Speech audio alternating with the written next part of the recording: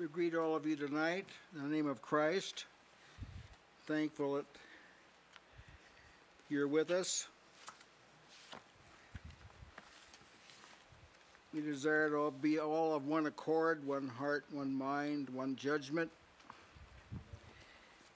Take this opportunity also to welcome those who join us on live stream. We appreciate your fellowship very much. Kindred spirits.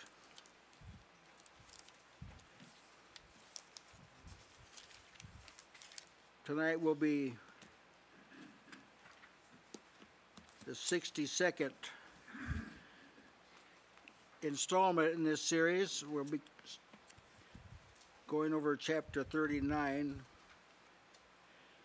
From here on to the end of the book, it's all about Joseph. And there are some other people that are mentioned, but it's in regard to Joseph that they're mentioned. And as you know, Genesis, the next book is Exodus. And this is how God is preparing a nation. Yes. And as soon as he's laid the groundwork for it and supplied the proper lineages that for the Messiah and for the priests and so forth, and after it's fulfilled the prophecy that he gave to Abraham, that his posterity would be in Egypt for 430 years, but they'd be in bondage for 400 years. In the fourth generation, they'd come out. Now all this is leading up to that. Now remember, at the time of the text, Joseph is a young man, probably just a little over 18 years of age, or 17 years of age. When he went down there, he was 17, and it appears as though this all developed rather rapidly, so he's still, no doubt, in his teens. And you want to see if how this compares to the teens you know. Kind of make that comparison. This is a real teenager. Now, we left off with him in chapter 37. Chapter 38 was about Judah. Series of strange events that ended up with one of the people in Christ's lineage, Pharez. Now he returns to Joseph. The 37th chapter left off with Joseph being sold as a slave. And we're going to take it from there. Chapter 39.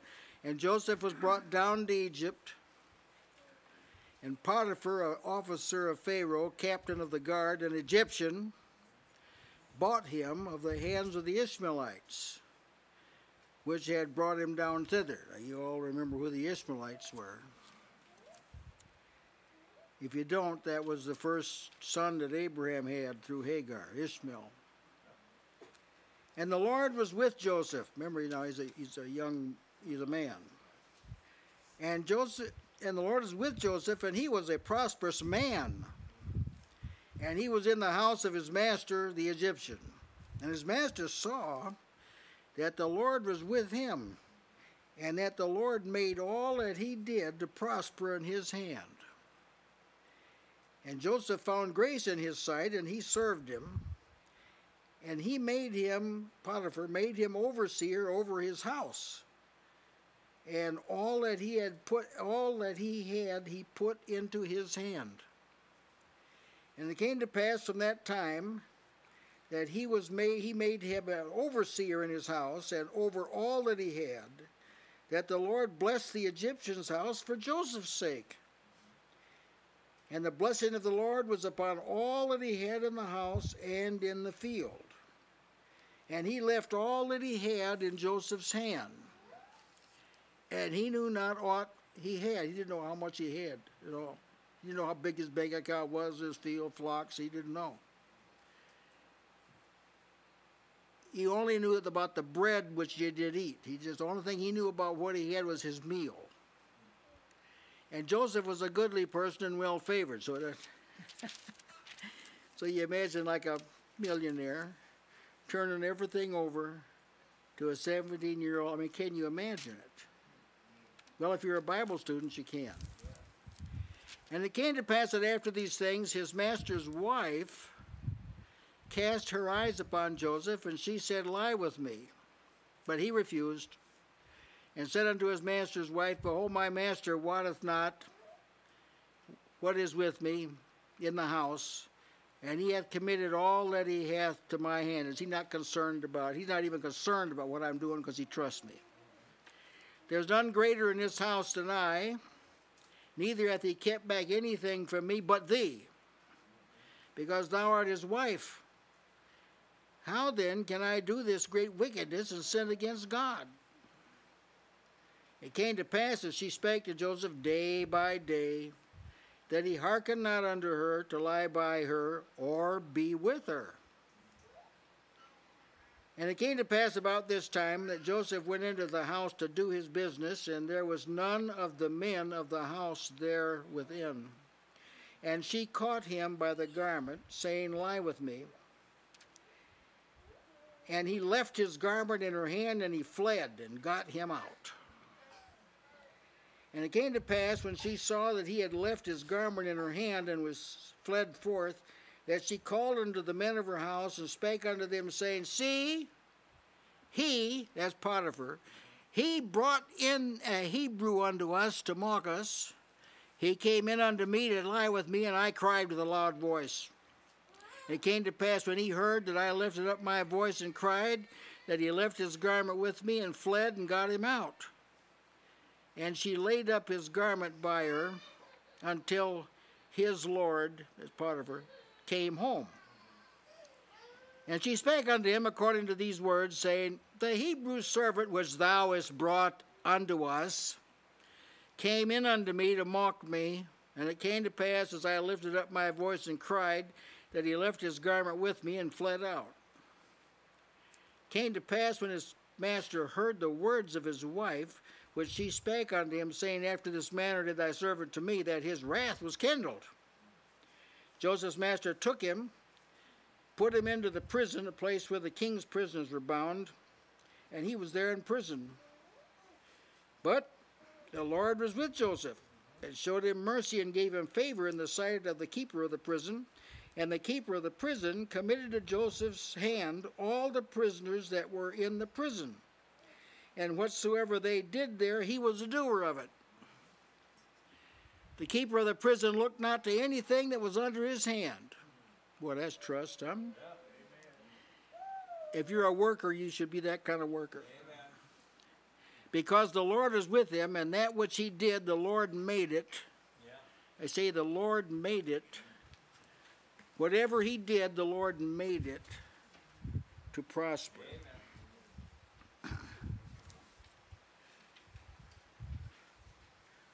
Well, there's some brief introductory thoughts I'd like to give, because it's important to me that everyone understands the background, the scriptural background of these events and why people did what they did and so forth, not be confused about it. To this point in Genesis, there have been a number of things that occur that a Christian would never do, done by people of faith. The ministers of our day, I blush to say, are not scripturally intelligent as a rule. There's exceptions, praise God. They don't know why it's this way. And it's important to me that some of you do already know why it's this way. The people with Christian standards can't understand. I'm going to list some of the things. They don't understand why these people did these things that you'd never do them. Why did they do them? So I'll mention a few of them, because there's only a few of them to mention. We're talking about a period of at this point, about 2,700 years. That's longer than it was since Jesus was here. So we're talking a long time. He's got, 5 or 6 things that we can tell you about. Why, you could tell more in a day. Just in your community, you could name more than these things in a day. There was Noah. He became drunk. He didn't drink to get drunk. planted a vineyard, grape juice ferments in your belly, and you can be filled up with fresh grape juice and get drunk from it a little later. So that's what happened to him. He lay uncovered in his tent. Now, a person in Christ would not do something like that. Seeing Sarah, seeing that God had promised Abraham would have a son, and she was barren from the first time she was mentioned. She was barren, never could have children. She told Abraham to take Hagar, who was her handmaiden, servant, and have a child through her, and it would be Sarah's child by proxy, which was something to practice. Now, a Christian never do that. We'd throw you out of the church if you did something like that. We'd send you packing. We would, because it's not right. Now, I'm going to tell you why. Lot, he was in Sodom. Remember, they were Sodom. The whole city was Sodomites. The psychiatrists have taught us to say homosexual. I don't like that word. It's a psychological word. And the men of the city surrounded the house and wanted to have relation with two men that visited Lot, who happened to be angels, disguised as men. And Lot told him, he offered him his daughters. He said, my daughters have never known a man. Don't monkey with these men here. Take my daughters. See, now a Christian would never do something like that. To him, that was better than sodomy. Incidentally, these were sodomites. They weren't interested in women.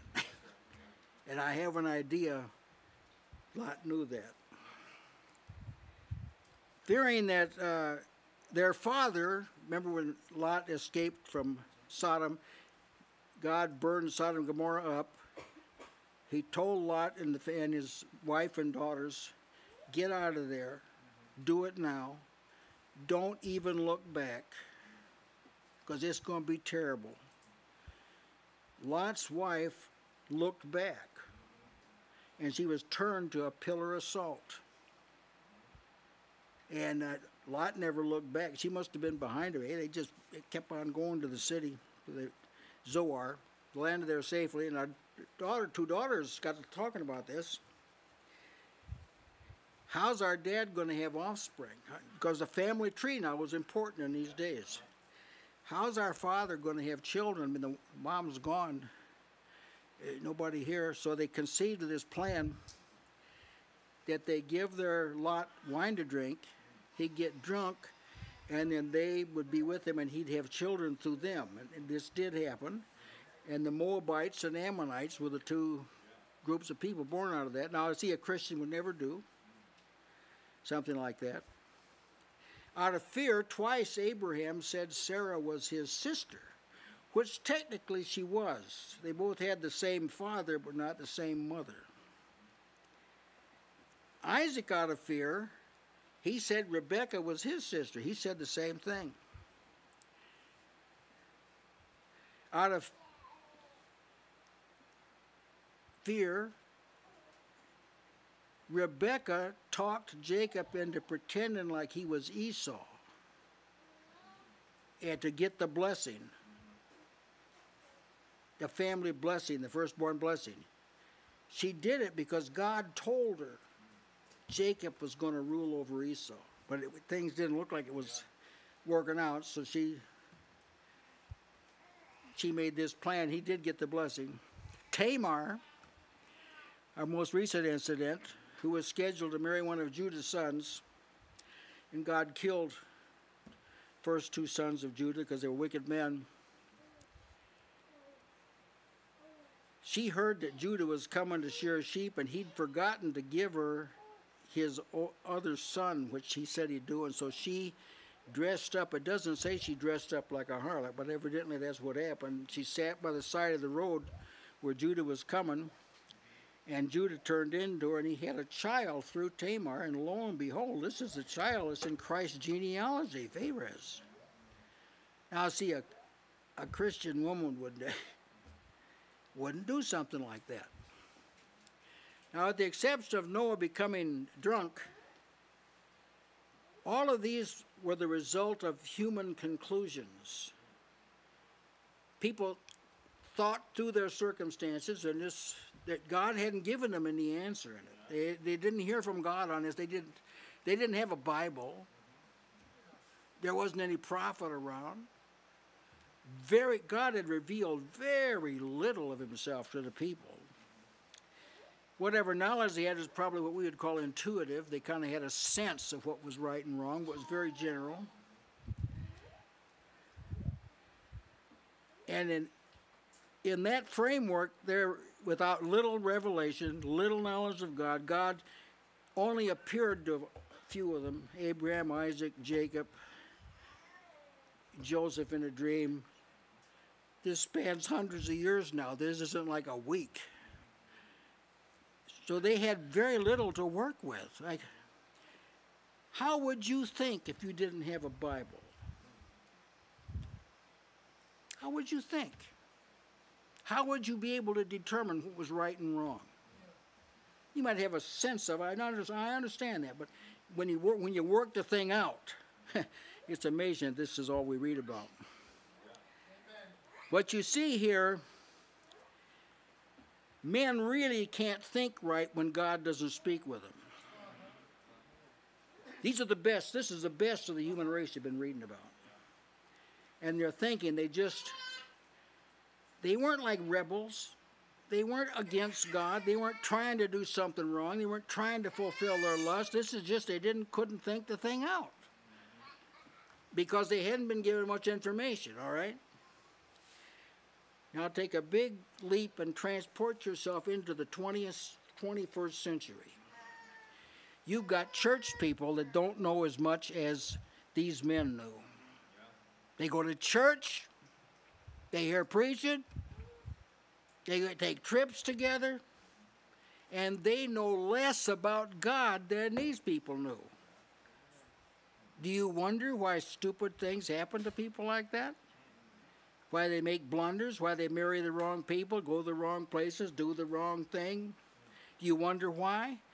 God's made man so man can't really think thoroughly and consistently without having an association with God through Christ. That's the way man's made. He's demonstrating that in these texts. God had never told anybody to this point about his eternal purpose, what the overall master plan. He never told anybody. So what is seen here is a lack of revelation impairs your aptitude to think. Amen. So let's say that you're a Christian, that you don't read the Bible much, you don't know much about the Bible. You are going to make so many mistakes it'll make your head swim. That's just the way it's going to be. We hope this isn't the case, but listen, I've lived long enough. I know this is the way it is. That's why the people of God have to be informed. They have to be edified. They have to be taught right. They have to sit under right teaching. They have to expose themselves to the Word of God. They have to do it. Amen. If I don't want to do it, then you're shut up, confined to this way of thinking that you'll never be able to think deep enough to keep yourself out of trouble and to keep yourself satisfied. You'll never be able to do it. Even if you have the best retirement plan and hospital plan, you will still not be able to handle life. God's made us that way. And also to consider in this, God never intended for man to live without this knowledge we're talking about. But sin had done such a number on the human race. It took a long time for God, this is God working now, it took a long time to get man to the point where he could listen and think and have God as the center of his thought. It took a long time for people. That's what sin did to the human race. You see how rapidly it spread at the time of Noah and the flood. This is roughly about 1,600 years into the history of the world. The earth is covered with violence. Every man did what was his thoughts, his imagination of his heart was evil continually. Things were just out of control. That's what happened. God was silent. During that period, God was silent. God didn't reveal anything to anybody. Well, the only thing you know about Adam, who he lived almost a millennium. He lived 930 years, and the only thing you know about him is that he committed this sin that plunged the human race into sin. There's no record of God talking anymore to him or revealing anymore to him. And so without having an understanding of God, some measure of understanding of God, mankind begins to go down. Now then, that's the reason for salvation, because what is salvation in Christ Jesus, God has a new creation. It's called a new creation, 2 Corinthians 5:17. He's going to start a new race. That's what he's doing, because the old race through Adam is unsalvageable. Amen. God doesn't have anything to work with. It's rotten. And so in Christ, in the new creation, the new covenant, man becomes a new creature or a new creation. He imparts to him the divine nature. So man has attributes of God. They go above like intelligence and sensitivity and emotion. It goes beyond that. Everybody's got that. But he brings it so men can think like God. They can look at a situation according to their level of their understanding of God. They can look at a situation and come up with the same conclusion God did. That's what God's doing in redemption. Why? Why is he doing it? Well, in the end, he's going to take his people, and they're going to live. They're going to be with him, or he's going to be with them. And so there ain't going to be anybody go there that's unacquainted with God. Just forget that. That's not going to happen. That's what this salvation's all about. It's getting you ready to get out of here. Because the world's going to be burned up. He tells you right up front, it's going to pass away. Don't be anchoring yourself here. Now then, why did God put up with this before? Is it that sin didn't aggravate God and sin didn't affect God, and so he just overlooked all? The scriptures say, Acts 17:30, he winked. That is to say, he didn't look at it. Now there's people, pulpit people, that look at these transgressions that I just mentioned. And they find fault with these patriarchs, just as though they had a body of knowledge like they have. Now here's God. God winked. He passed over it. Because he knew, I made arrangements. I'm going to send my son into the world. I'm going to cover their sin. Jesus is going to cover their sin. He's going to go backward and cover their sin. So I'm going to wink. I'm going to pass over this now. But Paul said in Acts 17:31, God's not winking anymore. He said the times this God winked at, but now commands all men everywhere to repent. So he's not winking anymore. He's not overlooking it anymore. I know the church does, but he doesn't. Yes, it's interesting how someone will look and see, like David, who we know of one situation, and it was bad, and they'll point that out, but then they'll say, but don't you judge me. This is how all day long is, don't judge me. But see, like you said, now we have more information. Yeah. And we don't know anything else that David did except for God said he had a heart. He had a heart. He did it once. Yeah. I faced that when I was in the manufacturing world. And this is what I would tell people. I say, all right. See, I say, you're a pretender, number one. You're not for real. That's what you're talking to. I can see right through you, just like it's a pane of glass. But let's say that you were a king. You don't have kings in the United States. People don't know what a king is. You were a king. You could do anything you wanted, whenever you wanted. How many trips will you have made to Bathsheba's house? Oh, yeah, they all say, oh, why don't... And I say, yeah, that tells the whole story right there. He didn't know what you know, but as soon as he found out, he stopped that. Yeah. Now, something else that we're seeing here in his record is that the heavens rule. God, that's for Judah. Flesh will judge, but then defend judgment. Because really want to be judged. Yeah. What they're doing is saying this, and that is wrong with that person, but they can't see clearly because they have a plank in their eye, trying to point out a speck in someone else's. So when flesh defends judgment, maybe they shouldn't really be judging other people if they don't want themselves to be judged. Yeah, they'll be judged with the same measure of judgment. Amen. Now, I'm quick to say this does not mean God condoned what those people did. Doesn't mean that at all. It means because he didn't look at it and pay attention to it, because if he would have, it would have been a different story. Now, he did look at Sodom.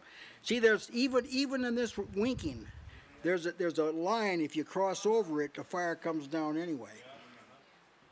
There's just so much God can put up with. Now, there's something else I wanted to see here too. That in all of this, we find that God, the heavens rule, God's running things. His purpose always works out. Man's doesn't. Now, let me illustrate this. In the beginning, Cain was the first man born. Eve thought, this is the one God promised. I've got a man from the Lord. She thought this was like the Savior. Evidently, Satan did too. So as soon as Abel was born, and it became apparent that God favored Abel over Cain. Cain kills Abel. But God's will prevailed. And Seth was born to take Abel's place. It's categorically stated in Genesis 4:25. When iniquity became so prominent, God said, that's it. I'm going to destroy all flesh, even the animals. I'm going to destroy everything. But God's will prevailed, and he saved a family of 8. Amen. And there's a lot more people in the world at Noah's day than there is today. People think the world's crowded now.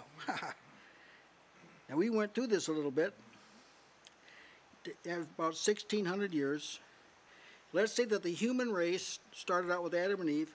Let's say the human race doubled every year. Once a year, the race doubled. Now, I took the time to work this out. If you doubt it, work it out. We understand there'll be a lot of deaths, but people lived, 6, 7, 8, 900 years.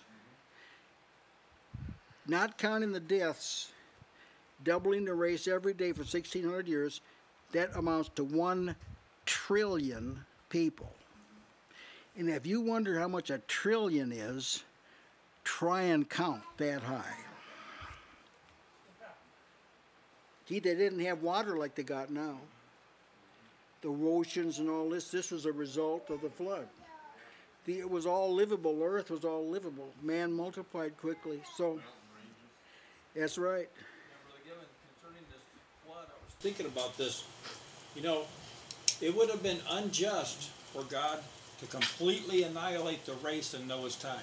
That's right. Because he made a commitment to Eve. That's right. And he couldn't do it. Now, and if you go back even further, he made a commitment to his son. Yeah. Christ was a lamb slain before the foundation of the world. So, in his genius, that's what he does. He saves one man. Yeah. Now, he still kept his promise. The lineage is pure, and yet he still deals with this, That's right. this thing. All right. Anyway, we'll pass over that. When man aspired to make a name for themselves after the flood, everybody in the world spoke the same language. They are perfectly joined together. There were no factions, no divisions, no sects. None of that existed. And they conspired together to build a city and a tower. God didn't like it because they were making a name for themselves. Their purpose didn't prevail. God's purpose prevailed. Amen. So he confused their speech so they couldn't understand each other, and then they split up. Same thing has happened today in the religious world. Soon as people started making a name for themselves, God confuses. So one church fellow doesn't understand what the other church person's saying. One Christian doesn't understand what the other person's saying. God's done this, see? Why? Because his purpose is going to prevail. Man's is not. When God announced to Abraham, you're going to have a son. To your son, I'm going to bless the world. Abraham is impotent, and Sarah is barren. But God's purpose prevailed. When Rebekah, Isaac's wife, was found to be barren, and it seemed hopeless, the will of God prevailed. When the one through whom God would bring the Savior into the world had an inferior birth, Jacob had an inferior birth, he's number 2, and yet the prophecy is that that's the one through whom the Savior comes is going to be number 1. God's will prevailed, even under that condition. When Laban sought to take advantage of Jacob, changed his wages 10 times, deceived him about his wife, God's will prevailed. When all manner of confusion broke out with Judah, the record you read, it's I won't go over, it's a terrible record, but God's will prevailed. See, what God purposes is going to prevail. It is going to do it. And so your job is get on board. Okay, there's no way you can lose if you're with Christ. No way at all. When Jesus taught his disciples to pray, thy will be done on earth as it is in heaven, he was not suggesting God's will being done solely dependent on the prayers of the people. He wasn't saying, now, if you don't pray, God's will won't be done. But there are people that preach this. They should be deprived of their salary. They should. This is not true. This is demeaning to God. What he's saying is, you better see this. When you say, thy will be done on earth, it doesn't mean if we don't pray it won't be done. He's saying, you won't advantage from it if you don't know that God's will is what ultimately is done in the world. God's not glorified by supposed saved people who remain fundamentally ignorant of him. This brings no glory to God at all. It's a shame and a disgrace. And he's demonstrating this. See, on all this Genesis record, these are like cases that you would, how's God going to work that out? Well, he did, because his purpose is inviolable. It's going to be done. All right, now our text begins. Joseph was brought down to Egypt, and Potiphar, an officer of Pharaoh, captain of the guard, an Egyptian, bought him of the hands of the Ishmaelites, which had brought him down thither. Now the sale of Joseph occurred, as you might remember, in Dothan. Originally, Joseph was sent out by his father to find his brothers who were keeping the sheep, find out how they were doing. They'd moved the flock. They were in Shechem. They moved the flock northward to Dothan. They just did it because there was better grazing land. You know, that's why they did it. See, God was in this. God knew that a caravan was way coming through Dothan, not Shechem, Dothan. And Joseph was going to get a free ride down into Egypt. That's why this all worked out like this. Now, Solomon talked about God working like this. Proverbs 16:33 says, the lot is cast into the lap, but the whole disposing thereof is the Lord. Now, we don't cast lots today, but casting lots is there's a situation comes up and you don't know how it's to be turned out. So 50 people are there, 25 people have a white stone, little pebble, 25 people have a black stone, and it means yes or no. These stones yes or no. So they cast the lot. Then they tally up the stones, and whoever the white ones win or the black ones win. Now here's what he says, but the lot, this stuff from the Amplified Bible, the lot's cast into the lap. All right, it looks like it depends on how you vote. That's it. Let's get out and vote now. Everybody bring your white rocks. Come on. Make this thing turn out. See, it's cast into the lamp. It looks like it depends on what they do. But Solomon says the decision is wholly of the Lord. Even the events that seem accidental are really ordered by him. That's how the Amplified Bible. This is how God works. God just dumps the decision in your lap. Nobody can make up your mind for you. You got to do it. You don't know if anyone's smart enough to give you a good answer. You just face your backs against the wall. This is how God works, people. He puts the lot right down there in your lap. He's going to work it out. But the only way you're going to see it is to put your heart into the thing and think it out and do the best you can. God creates circumstances in which men have to do something. Now, fortunately, the bulk of my learning in this has already, I'm still learning it, but the bulk of it, I've passed that. Having to learn that every day type thing. But you can't remain apathetic when it comes to the things of God. You can't live as though your soul's not important, and what God thinks about you is not important, and what's going to happen to you when you die, that's not important. You can't live that way. But the world's trying to make you live that way because the devil's working through the world. He's trying to make you think you need this, you need that, you got to do this, you got to do that.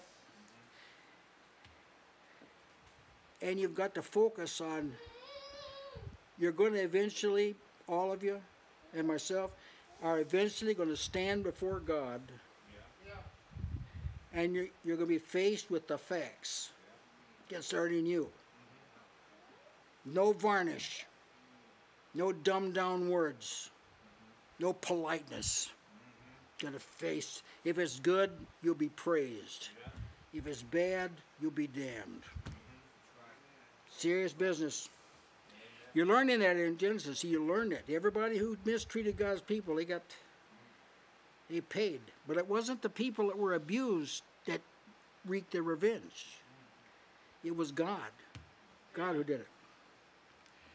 Now Potiphar buys Joseph. Now we don't have an economy like this, but the world, a good part of the world still operates with this kind of economy. They buy slaves. They used to be in our country too. Now he happens to be one of Pharaoh's officers. And he's a captain of the guard. He's a head of the prison system. Now God's orchestrating these events, see? So that he's gonna get Joseph down into Egypt in a position where he's close to Pharaoh, so when the time comes, you don't have to send across the country and try and bring him in. He's going to be right at hand. See, this is what's happening here.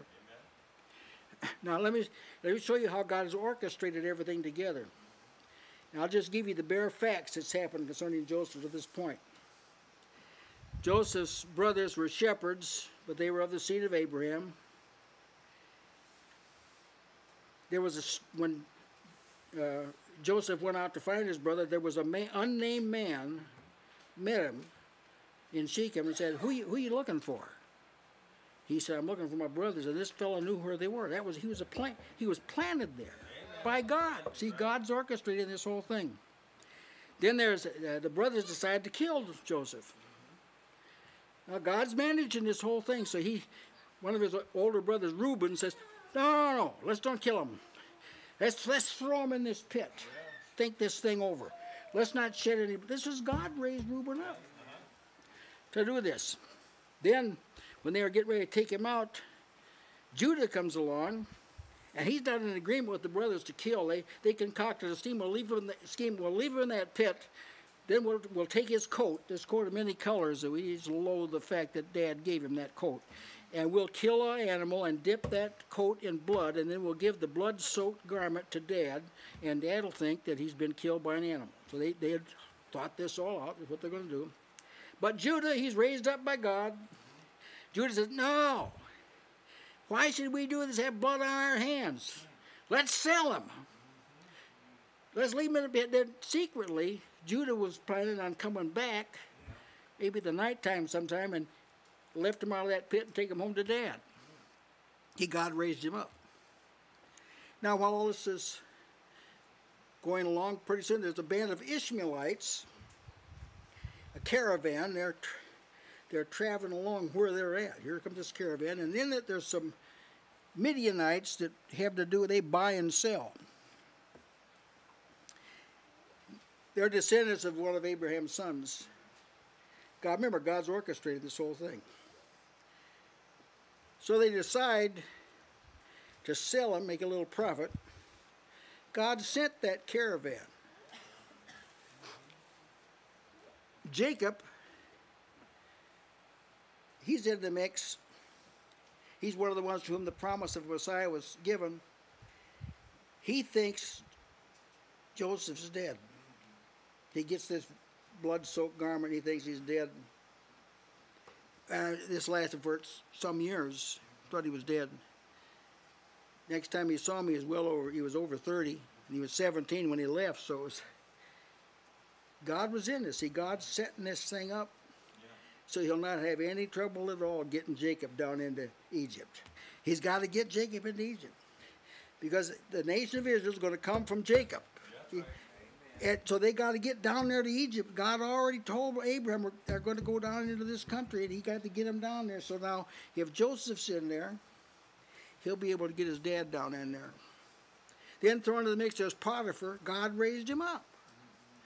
God made sure he was the first one to spot Joseph and brought him, not somebody else. Maybe someone from Assyria would have been there at the slave block. Who would ever have assembled a group of people like I just named? Who would ever have assembled a group of people like that to carry out a purpose? Yeah. See, only God could do something like this. Now, believe me, in your life, there's a bunch of people that have enabled you to be where you're at. And you could probably figure out a lot of them if you think about it, but God is the one that put this whole thing together. He still works this way, bringing his chosen ones to himself.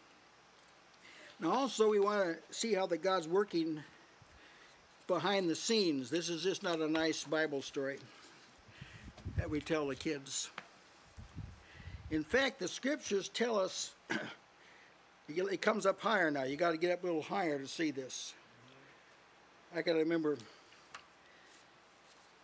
when I was in the manufacturing world, we'd go to New York.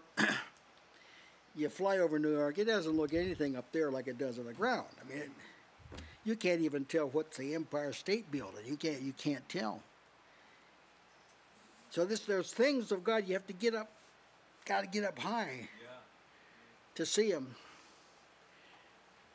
And the scriptures tell us that Psalm 105, verse 17. He sent a man before them, even Joseph, who was sold for a servant. All right, that's a bird's eye view. What really happened? It looked like his brothers captured him, his brothers sold him, Potiphar bought him. When I get behind the scene, God sent him. Yeah. Amen. Do you have enough faith to see that God's got you where you're at? Yeah. I mean, can you accept something like that? See, well, this is hard for me to accept something like, well, work on it a little bit. You probably have some things in your past thank God they're not happening anymore, but look at them from this angle. You'll find out God has equipped you for this moment. If maybe you tended to be a little bit naive about people, he's run you through the mills. You found out, hey, people can be bad. You don't have to learn that in Sunday school. You learn it firsthand. See, God still is working with people.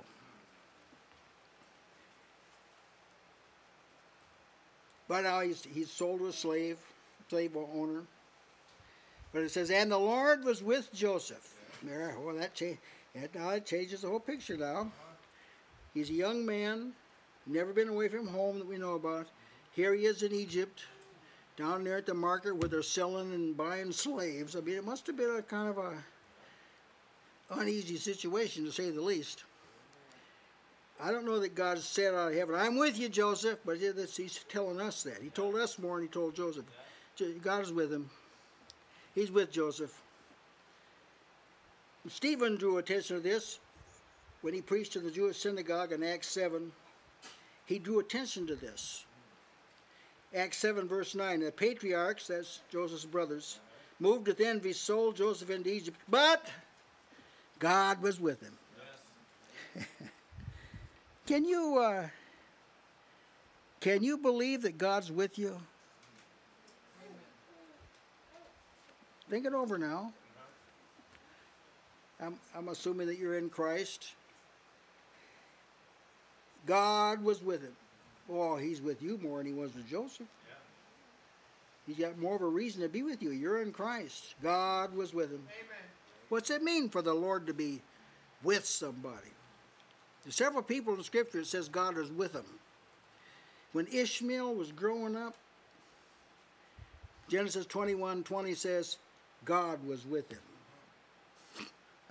For Abraham's sake. He told Abraham, because he's your son, I'll bless him. Joshua 6:7 says God was with Joshua, who took Israel into Canaan. God is with the tribe of Judah, Judges 1:19. God is with the house of Joseph, Judges 1:22. God is with the judges. When they raised up the judges, they were like something like kings. God is with them. God is with Samuel, 1 Samuel 3:19. God is with David, 1 Samuel 18:12.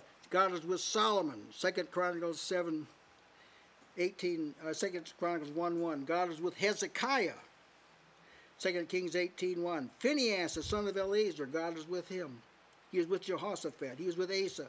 He is with, now these are statements that categorically says he is with him. He is with John the Baptist, and he was with the Lord Jesus. And he went about doing good and healing all that were oppressed of the devil, because God was with him. Yeah. Now the idea has several marvelous perspectives. I'll explain now what's involved in God being with somebody. And I hope he's with you. Yeah. First, the powers of darkness, including Satan, are held at bay. Yeah.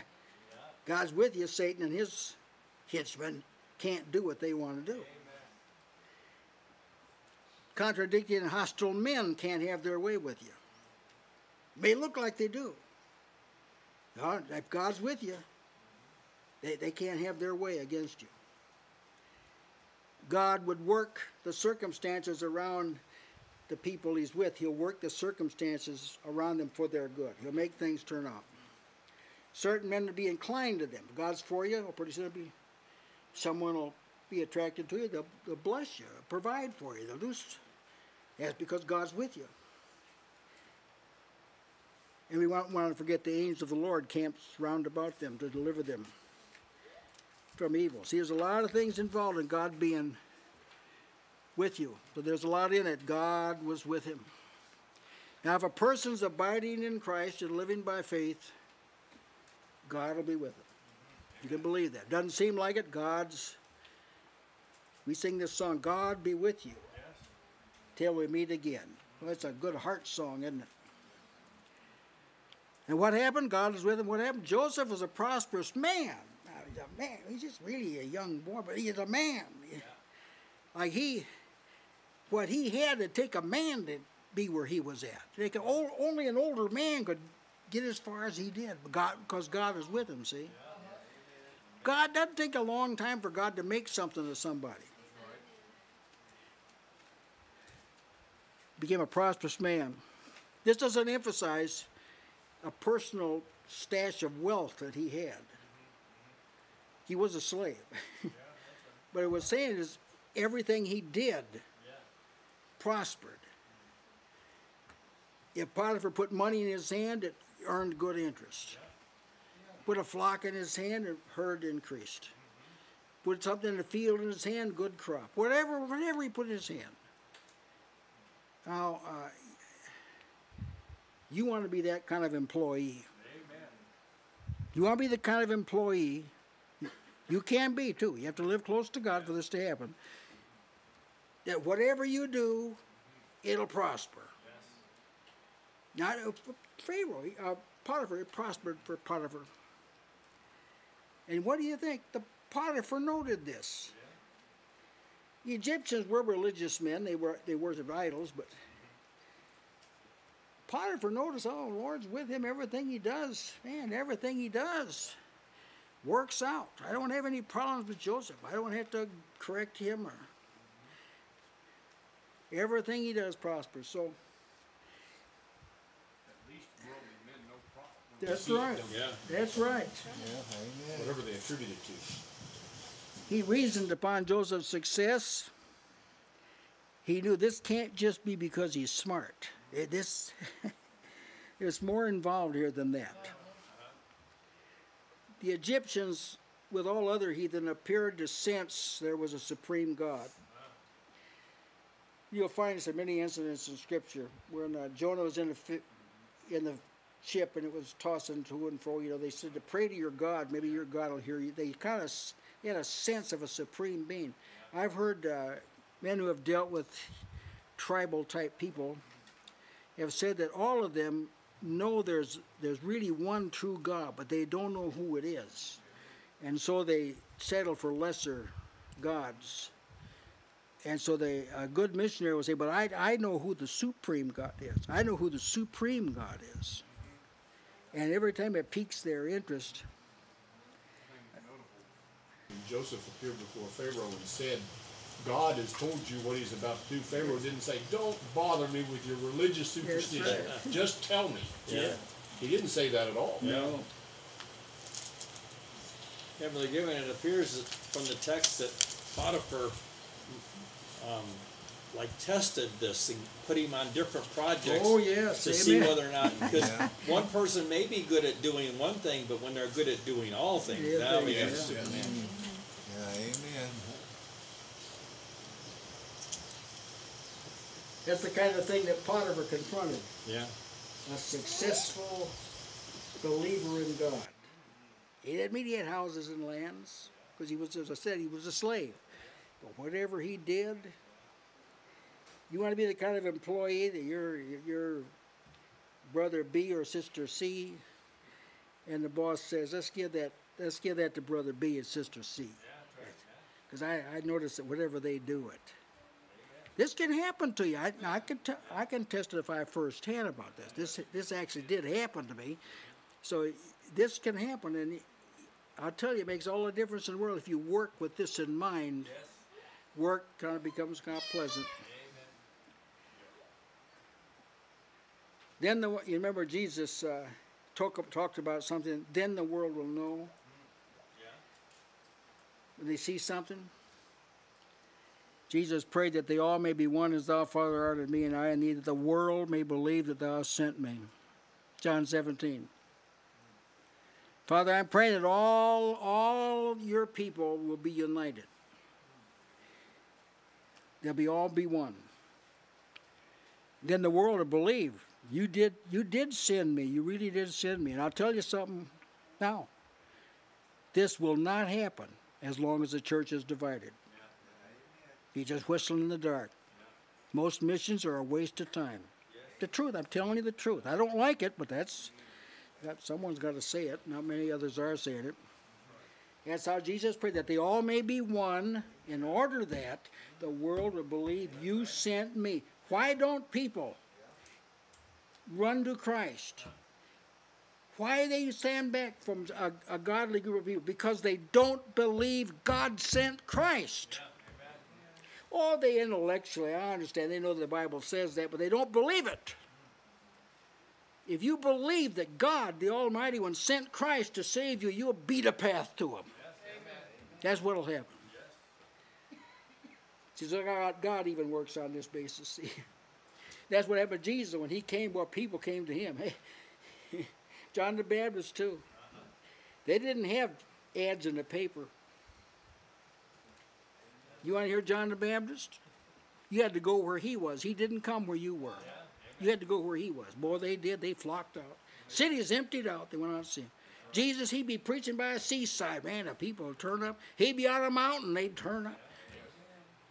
Why? He was working the works of God. And this is what happens when the works of God are worked.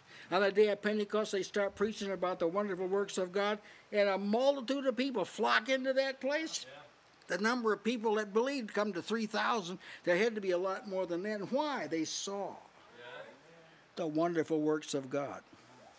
So if the church gets busy, and does something and quits all this talking.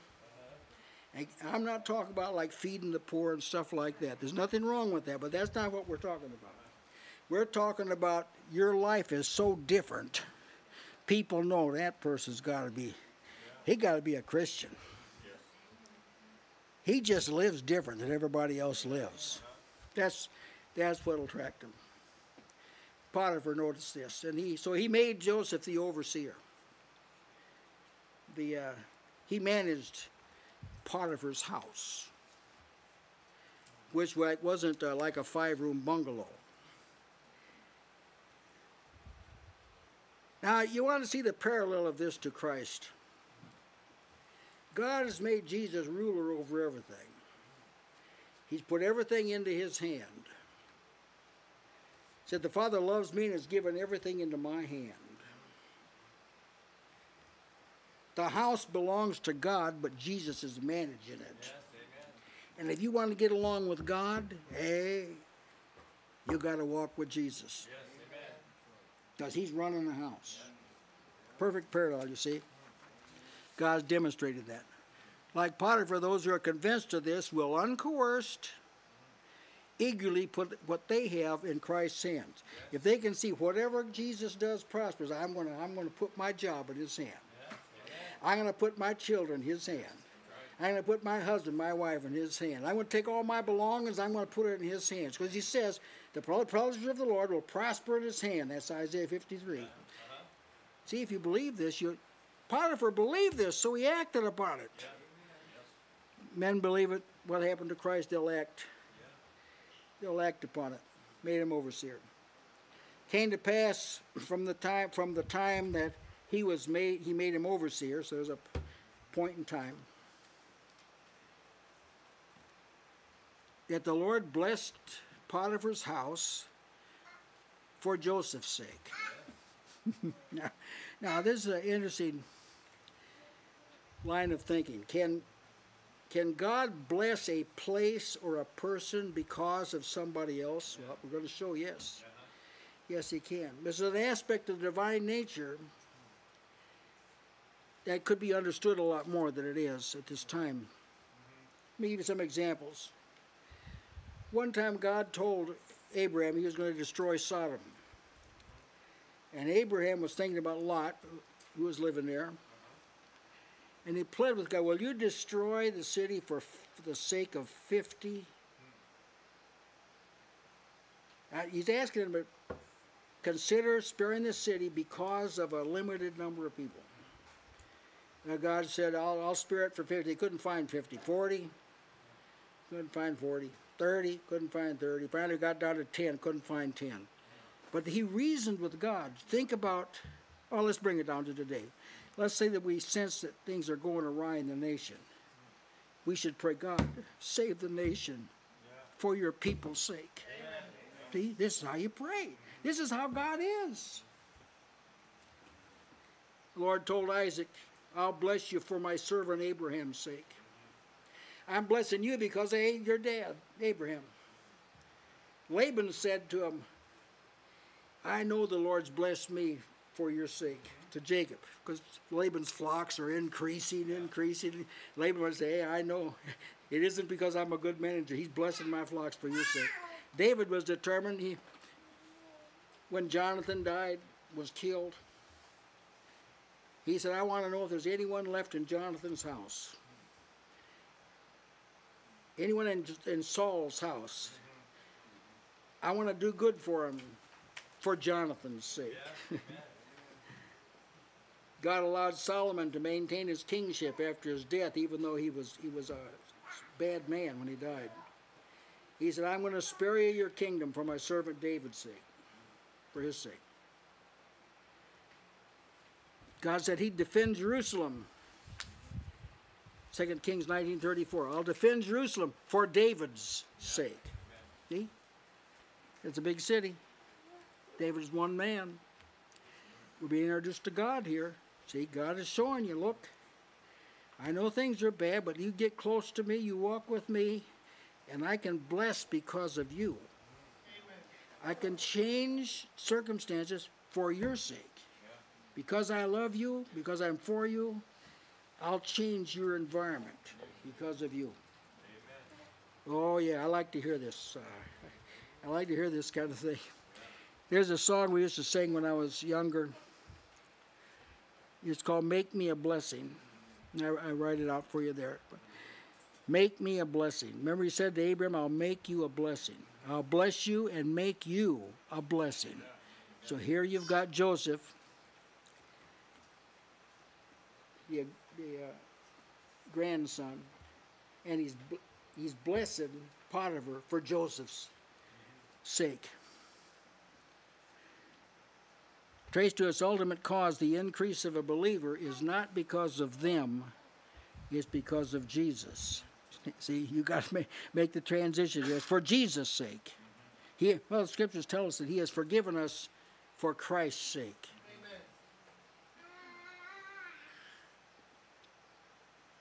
Amen. And he said, it goes on to say, he left all that he had in Joseph's hand, and he knew not aught he had, save the bread which he did eat. He had no idea what his assets were, how big his flock was. He only knew what was on his plate. That was it.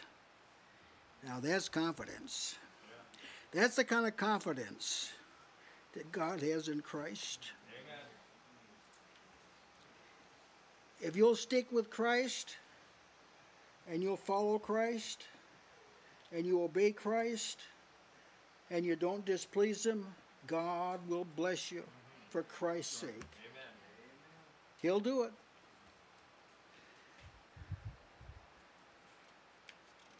God, the difference, the parallel sort of breaks down because God does know what God knows what he has, but the idea is he's entrusted it all into Christ's hands. Now he turns attention to Joseph. He says Joseph was goodly and well favored, handsome young man and well built. That's what it means.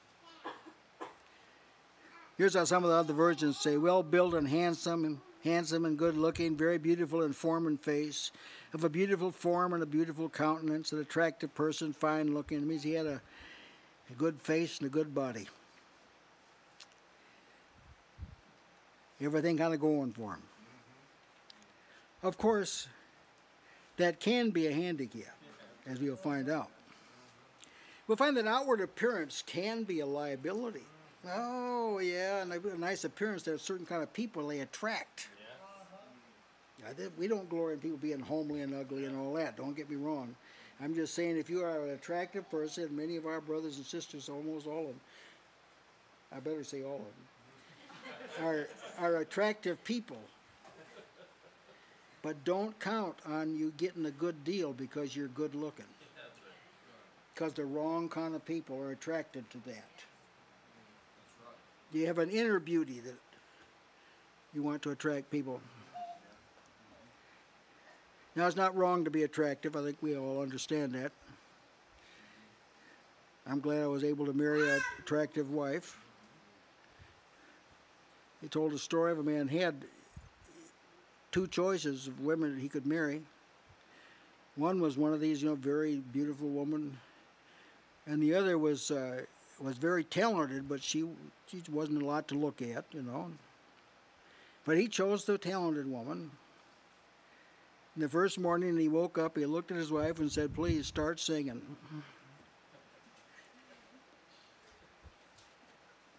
Yeah, you don't want to have those kind of values. You don't. There have been some very attractive people that have fallen on very difficult times, and their whole countenance was changed. They became disfigured, and those that really loved them kept on loving them. Some of the other versions, they tell us is that there are other people that were described as beautiful in Scripture. Rachel is described the same way, in the same words. Beautiful in appearance and comely in form. The same language was said of Rachel. David is also described as with beautiful eyes and a handsome appearance. Abigail was a woman of good understanding and a beautiful countenance. Bathsheba was very beautiful to look upon. Esther is described as fair and beautiful. So there's people in Scripture that are very attractive people. But they did not depend on their attractiveness to gain the advantage. In fact, Esther was a steward of her attractiveness. She used her attractiveness to save Israel and the Jews. Now, Joseph has a responsibility. He's attractive, handsome. All right, now that means that tests are on the way. There are going to be some tests to determine, are you going to let this situation, you're successful, you're handsome, you've got a good build, are you going to let this turn you aside? So there's some tests. Responsibility brings tests. Well, here's his test. Came to pass after these things that his master's wife cast her eyes upon Joseph. She said, talk about being brazen, lie with me. But he refused. He said unto his master's wife, behold, my master wotteth not, doesn't worry about what is with me in the house, and he committed all that he hath through my hand. There is none greater in this house than I, neither hath he kept back anything from me but thee, because thou art his wife. How then can I do this great wickedness and sin against God? As she didn't drop the matter. It came to pass that she spake to Joseph day by day. He hearkened not to her to lie by her or to be with her. Now, the reality and nature of moral stability is declared in this text. I can't begin to tell you, I don't even want to talk about it, but about the number of preachers that have fallen into the snare of immorality. It's startling. Even people that deal with this are staggered by the number of how much immorality is in the ministry. It's absolutely mind-boggling. Maybe you haven't seen it. Just thank God, don't look for it. It's out there. So I'm showing you the importance of being morally stable. Amen. Now, the only way you can be morally stable is to live by faith and walk with God. You can't do it. You can do it by sheer willpower, determination. You can go so far and do pretty well for a while. But eventually, it'll be your undoing. Now, if you transfer this over to the spiritual realm, there are those who are neglecting their great salvation while they're engaged in what the scriptures call Babylonius. It's erroneous. It's an erroneous religion. It comes in the name of Christ, but it's not valid. It can't sustain a person's faith. People fall apart right there in a church. They fall apart. Their marriages fall apart. Their children go astray. In church. And some of them are officials. What's that telling you? It's in that system. Couldn't sustain them. You know, they're always finding fault. Well, somebody needs to find fault. Even in the world, if you have a disease, you go to someone, where did this come from? Say, well, you've been eating this kind of thing right here. Well, you say, well, I'm going to quit eating that then.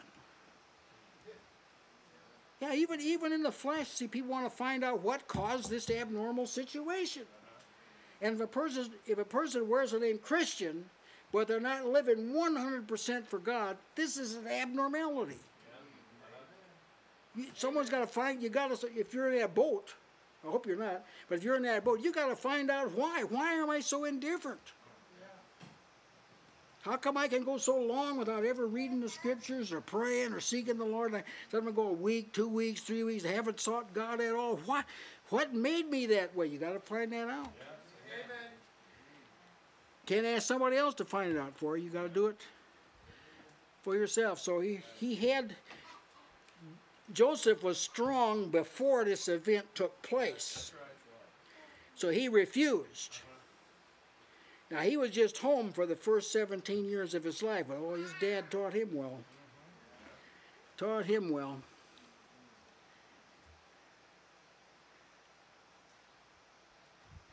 his moral fiber didn't diminish in Egypt. He refused. Refuse means no. No, I'm not going to do this. I walked in these business circles where you're in the upper echelon. And anytime we had meetings, high-level meetings, they always served wine. And I wouldn't drink it. You had to turn your glass over like quick. You had to be a quick draw. Turn it over quick. So I'd turn it over. So a fellow asked me one time, he says, is drinking against your religion? I said, no. He said, why don't you drink? I said, because it's against my nature.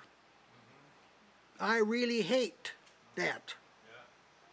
I don't like being around it, and I don't like being around people that do it. You're frank with me, I'm be frank with you. I'm with you. I come to these meetings because I'm required to do so, and I don't want to just be a grump, but I'll just confide in you. I hate them, every minute of them. I didn't tell him some of the other stuff I could have told him. Joseph was like this way. His values were established before the event. That's what you got to do. The evil day is going to come now. There's going to come a time in your life when you're especially tested. You got to be ready for it. He refused, wouldn't yield his ground. Now notice how he reasoned. This is a young man now. He reasoned, my master trusts me with everything. Everything that I have, everything he has is in my charge. So he thinks, so this is not appropriate for someone in that position. He said, there's no one greater in the house than me. He's withheld nothing from me except you. I know Potiphar has not allowed me to have liberties with you. You're excluded. He's thinking out loud, this thing. How could I do this great wickedness? This is wickedness, Mrs. Potiphar. This is great wickedness. For me to spend time with another man's wife? This is great. Remember, he's a young man, and he doesn't have a Bible. There's no Bible. He's away from home. This would be the ideal time, you know. But he's a man of principle. And sin against God. Now, I myself, this to me is a remarkable observation, that in those spiritually primitive times, he considered that sin was against God. It's like slapping God's face or spitting in it. It was against God. Oh, what a... So he obviously had made the connection that he was there in that position with that favor because of God. Yes. That's right. Amen. That's right. Sin against God. Now, there are places in Scripture where men sinned against men. There are some cases like that. A man sinned against his brother. So there's things like this. But this is against God. Like men, Numbers 21:5 and other texts say that men spoke against God. They criticized God, or they spoke as though what God said wasn't true, or they're speaking against God. Job 15:13, one of the men said men turn their spirit against God. I mean, they turn their back to God. Take a look at my back. I'm not even going to listen to you. People have this attitude. They don't actually say this, but one of the prophets saw men sitting with their back to the sun. You remember when the prophet saw this vision of these men sitting with their back to the sun? There are people that live with their back to God. Job 15:25 speaks of stretching out a hand against God, deliberately doing something that defames God, fighting against God. Acts 5:39, the mind being at enmity with God. Their way of thinking is against God, replying against God. Romans 9:20 says, who are you that reply against God? God tells you the way something is, and you alibi. Like God says to Adam, what have you done? He says, this woman you gave me, it's her. This woman you gave me, it's her. He says, well, how about that, Eve? He said, that serpent, it's him. So neither Adam or Eve never did admit they sinned. At least not in the text. I think it's there for a reason. David, he was so sensitive when he sinned with Bathsheba. He said, against thee and thee only have I sinned and done this evil in thy sight. It's just like there's nobody I'm thinking about right here but God. He actually sinned against Bathsheba and her husband too, but it was against God. That was the preeminent thing, and that's what made everything else wrong. Amen. Can you believe in your heart there are people that still sin against God? They sin against God. Then there's people like Joseph that say, I'm not going to do it. I'm not going to sin against God. I'm not going to do it. You may be the boss's wife, and you may be able to have some things go against me, but I'm not. I'm not going to. It's just unreasonable. See, at some point in a person's life, sin has to be unreasonable. Because it is really unreasonable. And he hearkened not to her. Came to pass, as she spoke unto Joseph day by day, every day. I mean, I can only imagine he came to when he dreaded kind of being around there. The text says that he, day by day, hearkened not unto her to lie by her or to be with her. Now, most of the modern versions omit that or to be with her. But it is in the text. In other words, I'm not going to, not only do I refuse to be intimate with you, I'm not going to be around you. Yeah, that's right. Yeah. Because there's temptation, there's iniquity here. See, there's certain places and certain people you gotta stay away from them. Yeah, well, they're my relatives. Stay away. The idea of the verse is that Joseph did not want to be alone with her or in the same room with her. In other words, this temptation was offensive to him. Yes? Remember, Eve what was she doing by that tree to begin with? That's right. Amen. And then she entered into this conversation. Amen. That's what the serpent was, wasn't right. it? Yeah. Now there comes the evil day. That's when temptation reaches a crescendo. It's more difficult than it ever was before. It's a harder test than before. Put on the whole armor of God, so you may be able to stand in the evil day, and having done all to stand. So Satan has like a special offensive that God allows him to take.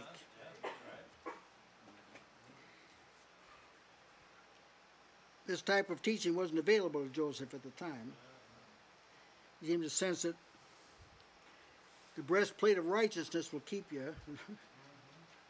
If you're an ungodly person, guess what you'll do in temptation? Huh? You got a worldly mind, fleshly mind, you think about it like the world. Guess what you're going to do in the time of temptation? You're going to cave in. Put on the whole armor of God. The tenacity of Potiphar's wife was something to behold. It's like Delilah. Reminded me of Delilah. Said that Delilah she wasn't doing it out of lust. She was doing it for money. Even though Samson, the scriptures say, loved her. But she was doing this for money. And says it came to pass when she pressed him daily with her words and urged him so that his soul was vexed unto death. Finally Samson couldn't take it anymore. Just every day hounding him. You don't love me. And it's what she actually told him. That's right, yeah. You don't love me like you said you did. But finally broke him down. He divulged the secret of his strength. So she had this persistence that Potiphar's wife had. Testing of the evil day. There's probably some areas you have to survey your life yourself, but there's probably some areas that you face temptation every day. It's kind of, there it is, in your face all the time. You've got to keep refusing, keep being vexed.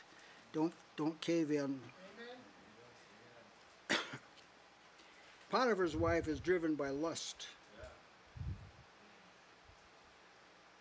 And but the devil's behind her strategy. See, the devil's manipulating her like a puppet. He's got her on a string. He's manipulating her. Since the Lord's involved, there's going to be a way of escape from this temptation. We know it. I don't know if Joseph knew this precisely, but he said, with every temptation, a way of escape is provided. This is 1 Corinthians 10:13. A way of escape is provided so you'll be able to bear it. So there's a way out of every temptation. Praise God. You want to build one another up so you're strong. You can, the time of temptation, you can spot the escape door and get out of there. Amen. If you're dull and you haven't built up your soul and you're not strong in the faith, you'll miss the door. You'll miss the escape. Now it came to pass that Joseph was alone in the house. No one was there with him. He went in on business. He didn't go in to visit Potiphar's wife. He's going in to do his duties because he was the head over the house and in the field. So he had something that required his attention in the house. And she laid a snare for him. She's waiting for him when he comes in. Remember, he's the overseer of the house, so he could just have his way around there.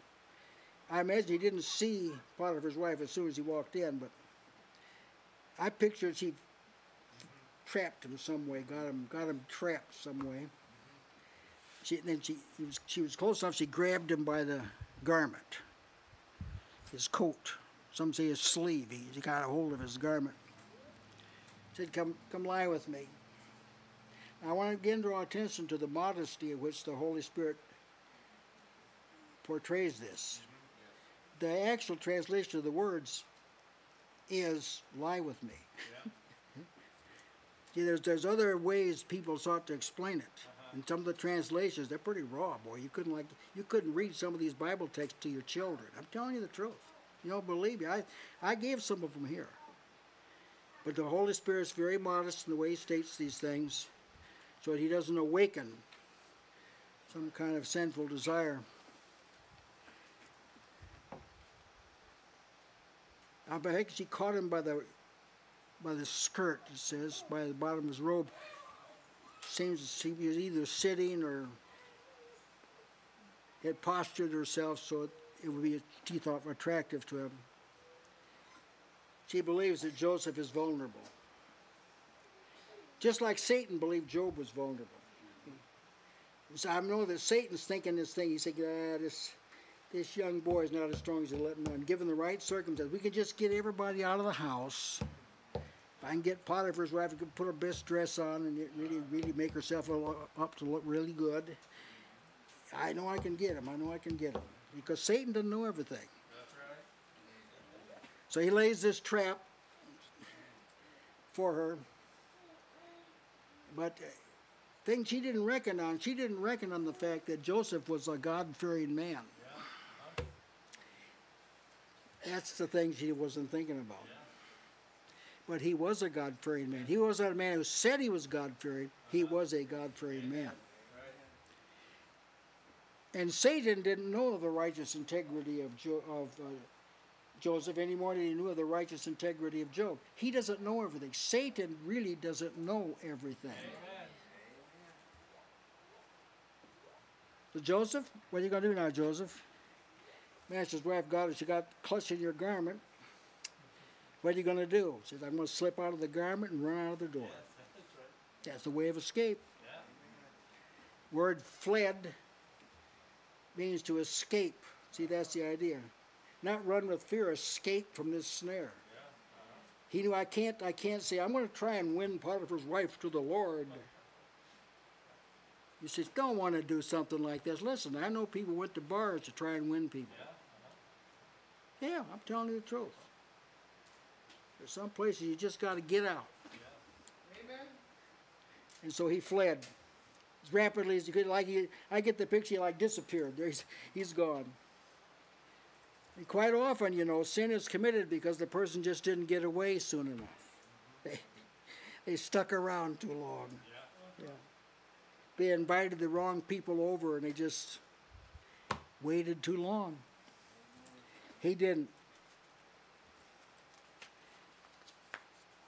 naive people wonder why Christian individuals that they have known fell into deep sin. Some are national evangelists and then say, how did that happen? Preacher Joe has been such a fine man. We've really learned a lot from him, and he was such a good preacher. How come he took off with Ralph's wife? What? Well, he wasn't as strong as what you think. He stayed around the temptation too long. Yeah, some of these preachers, just down the road here. Just down the road, one of the churches. Preacher and the youth minister, they're preaching to the person they're having an affair with. They're in the audience. Oh, yeah. What happened? They didn't get out of that situation. They stayed too long. Let's go down to, what's the coffee shop name? Starbucks. Let's go down to Starbucks and have a cup of coffee. Yeah, so you got to guide your life yourself. Nobody else can guide it for you. But you have to stay out of compromising situations. Now, what this really was, this was a satanic instituted initiative. This is Satan, who knows who Joseph is, the lineage he's in.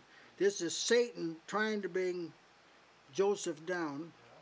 He's obviously been granted permission to test him, like God granted him permission to test Peter. So he runs out. Does that discourage Potiphar's wife?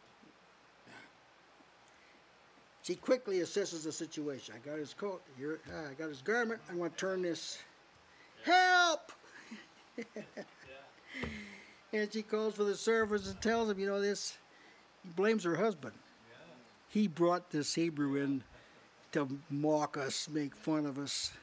He tried to take liberty with me, and he was dumb enough, folks, he left his coat here. See, she probably had dismissed these very men from the house before Joseph came. Yeah, that's right. Now she calls them back in. I don't know if any of them put two and two together, because I have an idea Joseph wasn't the first man she made this attempt with. So she calls them into the house. Well presented plan. Her husband brought this fellow in here. He's a Hebrew. You know how those Hebrews are. And he brought this Hebrew in here.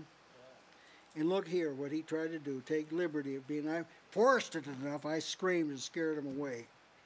Since it was a well thought out answer, she gave them in. Now, something to note here is, you accept the fact now that Satan is the one promoting both sin and temptation. And you see from Potiphar's wife's answer that Satan uses strategies, plans, techniques, approaches. See, Satan's not like a wild bull charging around. He lays traps and snares. Jesus divulged this to Peter the night he was betrayed. Jesus told his disciples that all of you, the sheep's going to be smitten, the sheep scattered, and all of you are going to go away from me. And Peter said, I'll not. Not me. And he was not a sort of a sissy type guy. And Jesus said, you're going to deny me tonight 3 times. Then he tells them the background. He says, Satan has desired you. He's asked permission to sift you like wheat. He's going to find out what it takes for you to forget all about me. Peter was under severe attack that night. But Jesus added, but I prayed for you. I prayed for you that your faith won't fail. And it didn't. It just took a look. Didn't take a prophet. God didn't send a prophet to say, thou hast sinned. That's what he did to David. He sent a prophet to tell David what he did, right? And many times in the Old Testament, God would send a prophet to tell a sinful person what they done. Not here. Not here. Here's how sensitive Peter was. His eye caught Jesus' eye. That was the door of escape. He got out of it. Satan failed. Satan failed. Peter's faith wasn't destroyed. Now Potiphar's wife, as I said, cast the blame on him. That's what sinners do. He said, if it had been for you, I'd have not done this. It's all your fault. I tried, but she has to tell a lie. He came into me. No, he didn't come into me, to her. She pursued him, remember? She pursued him and said, he came into me. Because you men know how attractive I am. I mean, how could he help but want to come into me, So she lied. I lifted up my voice. She lied. When she told it to Potiphar, he got angry. Well, that tells me a little bit about Potiphar. She'd implemented a strategy that was to allow her to have the gain. And it's going to look like she won. It's going to, for several years, it's going to look like she won. But she didn't. Joseph was put in prison, and he is laid in irons, chained him up. 105th Psalm says this in verse 18, whose feet they hurt with fetters, painful, shackles on him. The New Revised Standard Version says his feet were hurt with fetters and his neck was put in a collar of iron. Just like a dog on a leash in prison. All because of a lie. Yeah, that's right. Doesn't look right, does it? But it was testing time. In all this, Joseph's getting stronger. Yes, amen. Joseph's becoming more resolved. This isn't weakening him at all. He's going to be ready. Amen. He's going to be ready for his work because he's going to be made the head of the country. He's going to have to be able to survive people. Very brief period of time before the prison keeper noticed everything Joseph does, he prospers. He turned over the prisoners to Joseph. He's got irons, shackles, collar around the neck. He's in shackles, but he's the head of all the prisoners, and nobody did anything in prison, it says, without his permission. That's God. See, God was with him. That's what it says, God, but God was with him. Not to get him out of the circumstance, to sustain him in the circumstance. Because there's a testimony God wants proved to the world. He wants the world to see it. I keep from falling those who trust in me. But he's got to demonstrate that to somebody. Someone has to see that. That's where you come in. You can see it. God was with Joseph.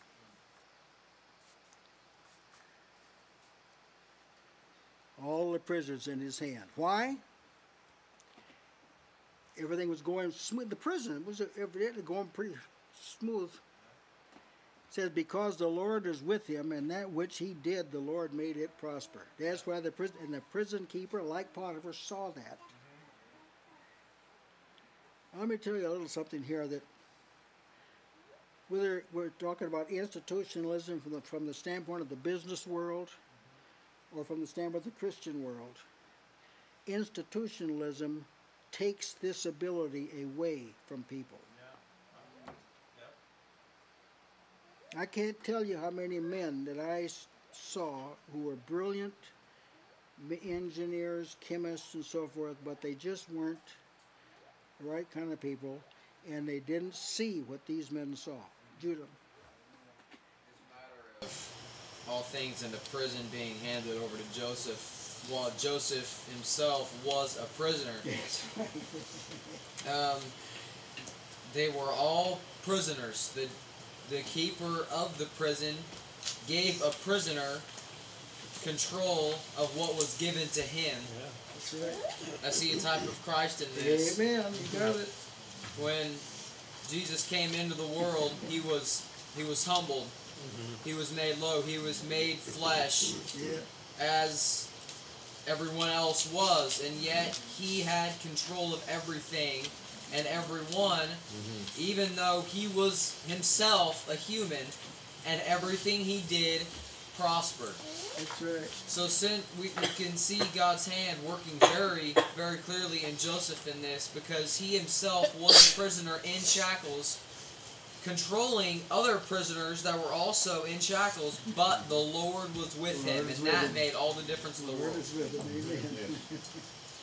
Brother Ewan, I was also considering this, that while Potiphar and the prison keeper saw that the Lord prospered Joseph, he himself was seeing these things also. Joseph himself was seeing that the Lord was prospering what he was doing. Confidence is building. Confidence and a comfort. He was in prison because of a false accusation, but the Lord made evident to him that he was still with him.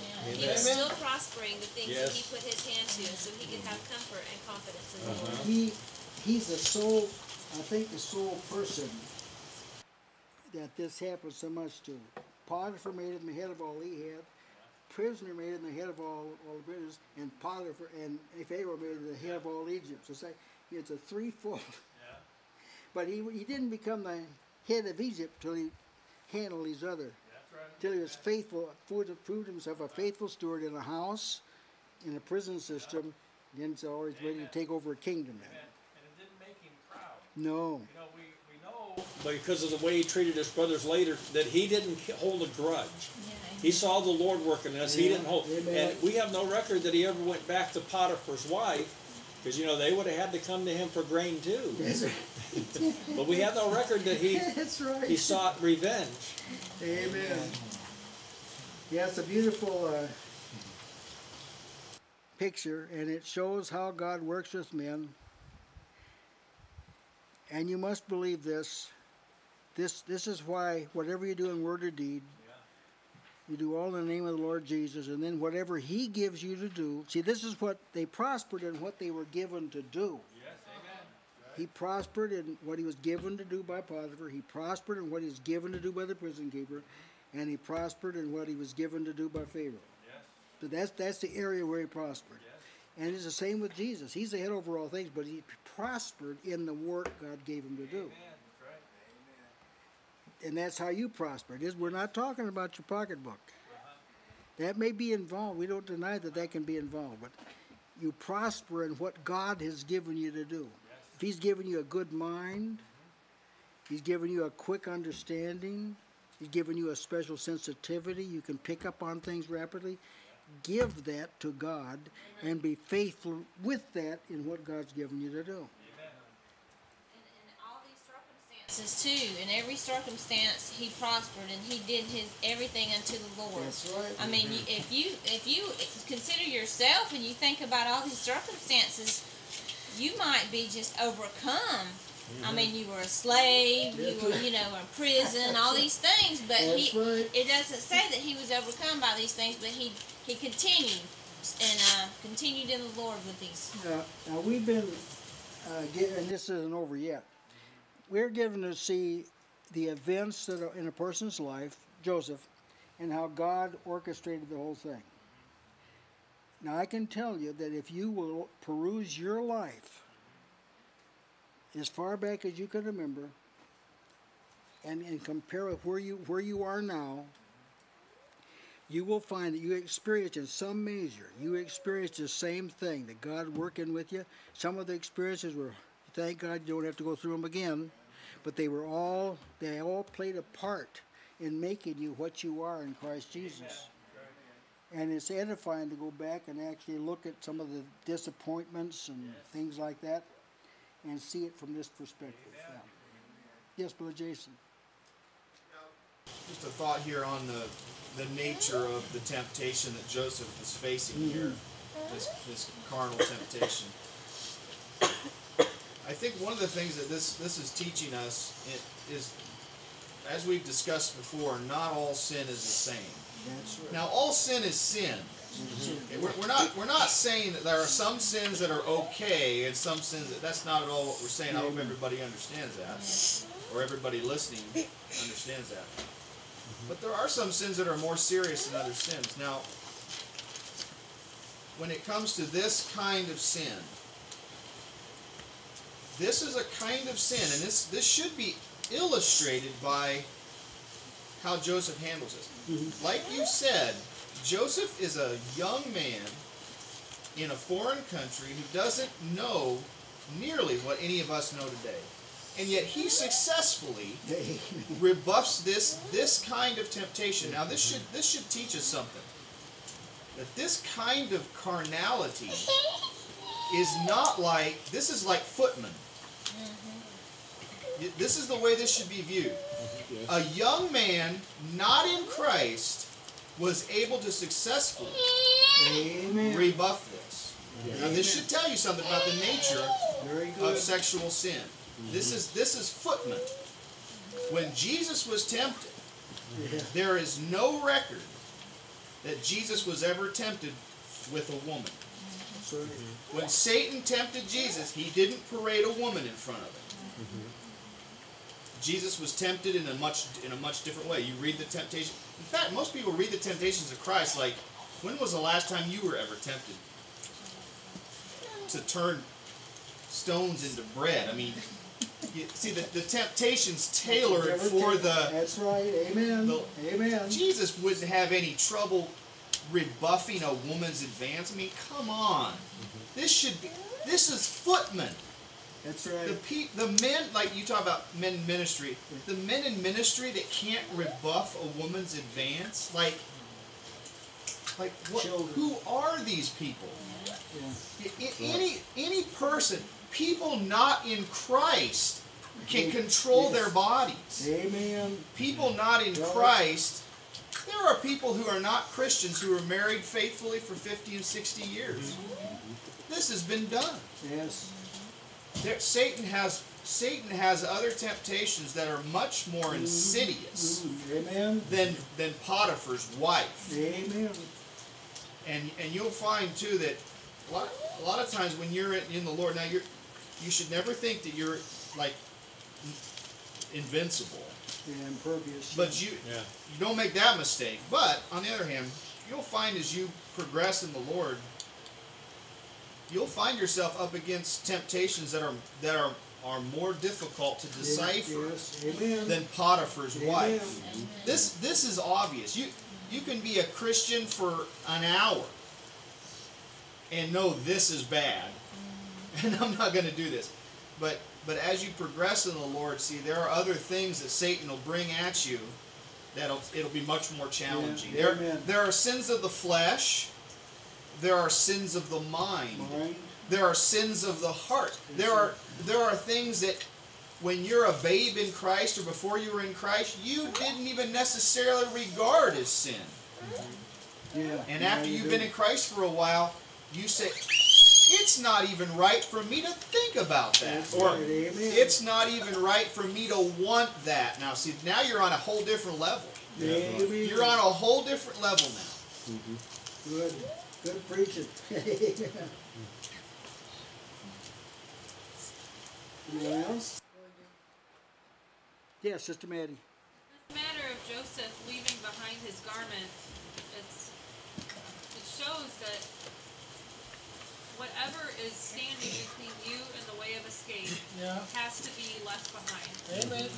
No matter what it is, if it's keeping you from escaping, it's not worth holding on to in order so that you can walk through that door that's been open. Right. Amen. And there was a way of escape made for Joseph, and it may not have appeared to be an escape from what he went to prison, but he didn't have to deal with Potiphar's wife anymore after this. That's right. And so this was a way of escape. It led through prison like the 3 Hebrew children. Their way of escape led through the fiery furnace. They came out of the fiery furnace and they were delivered from the trial of not bowing down before the golden statue. And so the way of escape may not always appear to be the way of escape until you pass through it. Yes. Now there was There's something, I think I mentioned this, but there's something else brought out here.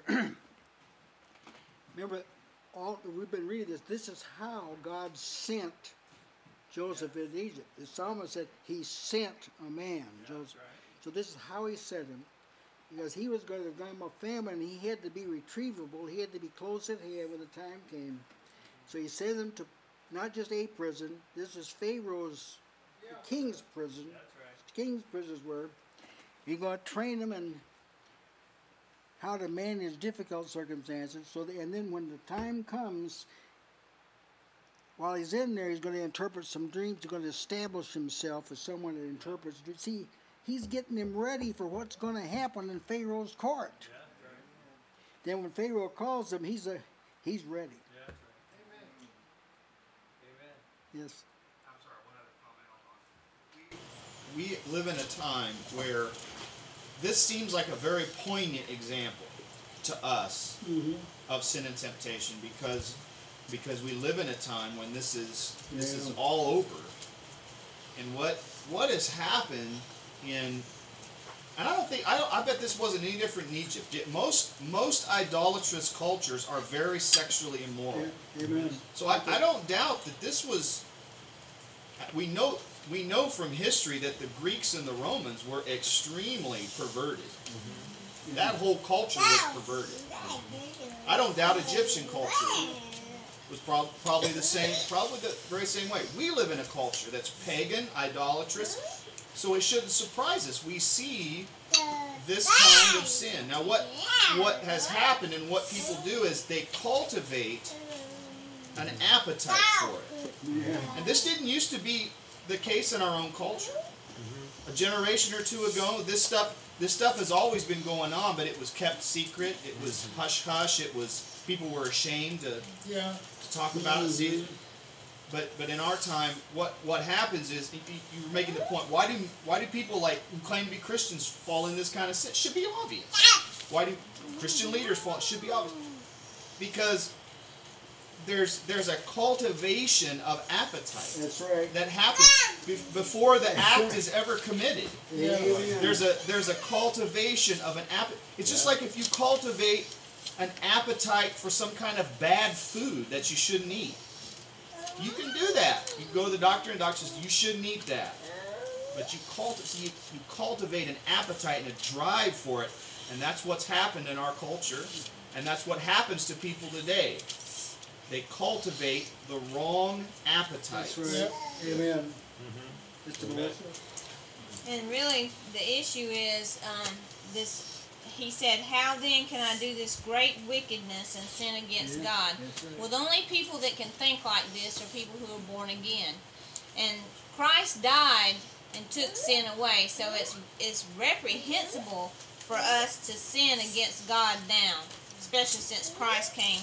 Now, he was able to do this before Christ came, and we've said this, but when you think about sin, you got to be able to think about it that it's against God. Yeah. And when you can actually think that way, then you'll be able to resist the temptation. You know, I think God managed these type of things for Joseph, so he didn't encounter Potiphar's wives all over the place. He managed the circumstance so it wasn't repetitive.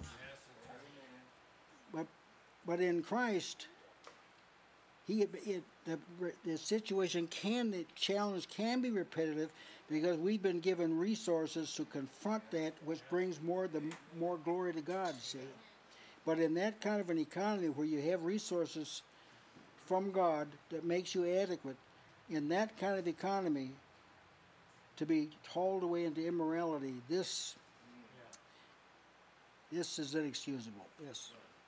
At the beginning of your lesson here, you rehearsed a number of events and things that God, he judged it one way or another. Some of the things, the judgments were more obvious in them than others. You mentioned that in times past God winked. He was being with the human race as a parent is with a very young child. Mm-hmm. You know, he was having to to lead them along and show them things and be forbearing and yet not so forbearing that they didn't get the point. In this, even though the thread that you develop is very evident, that God does direct the affairs of men according to his purpose, and that his purpose will prevail regardless of who tries to oppose it or is in line with what he's, like in the lineage or whatever. He's still, in each of these situations, you see the righteousness of God being unfolded before us. He's showing us how he judges, what he judges. You mentioned that the patriarchs, they didn't have the same understanding that we've been given, not because we're superior, but because more has been given to us. All right, but still, he judged accordingly. Amen. He wasn't over harsh with them, and yet he did judge iniquity. Yes, amen. He winked at it, but he didn't forget it. He didn't leave it undealt with. And he did it in such a way as to guide and direct us through history, if you will, according to his purpose. Didn't let it stray one way or the other. But as we look back on these men and say, well, I've heard people say, well, why didn't God do something with them? Why did he let that happen? Why didn't he do to them what he says needs to be done to people now? It's, if you'll pay attention to what he did, you'll see he was dealing with their hearts on things, but he was doing it in a way they could understand so that we could begin to have the rudiments that our understanding is built on. Amen. If God had been immediately harsh in that day, we might not have gotten to this day. Yeah, he dealt with Joseph's brothers, remember? Yeah. I did want to. They lived in torment all Yeah. the time, wondering about what was going to happen to them when their father died. I wanted to say this too before we close, that this protection of God and way of escape and so forth is for those who are in the path of God's will. This is the privilege for those who are living unto God. This is not a path for the wayward. One other thing too is that you will find that for every legitimate desire that God has given us, he has also given us a legitimate way of satisfying or expressing that desire. Amen. And you'll find that when you're in temptation, you have to kind of look, you have to say, you know, I'm being tempted here. I'm being tempted to satisfy something my own way. And that is one of the things Jesus was tempted with. When I didn't see this for a long time. It seems strange. How is turning a stone into bread a temptation? Put him first. But it's the temptation to say, you take control. You do it your way. You're in control. You have the power. See, satisfy your own desires. That's right. Do it now. Do it. See, that's the temptation. That's and right. you'll find that behind every temptation, that's really what's going on, no matter what the actual temptation happens to be. And so you have to say, you know what?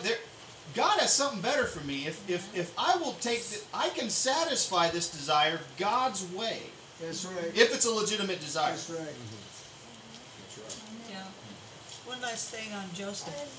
It may not have looked to an onlooker as though Joseph was delivered.